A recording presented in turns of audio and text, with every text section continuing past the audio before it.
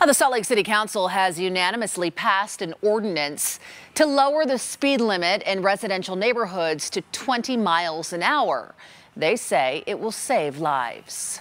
Statistics show that if you're hit by a car, walking at 20 miles an hour, the odds of being killed are about 7%, but that it increases exponentially. At 30 miles an hour, it's about 50-50. So just that 10-mile-an-hour difference would save a lot of lives. Now, the change comes after a suspected drunk driver hit and killed a pregnant woman and hospitalized her 2-year-old daughter last week.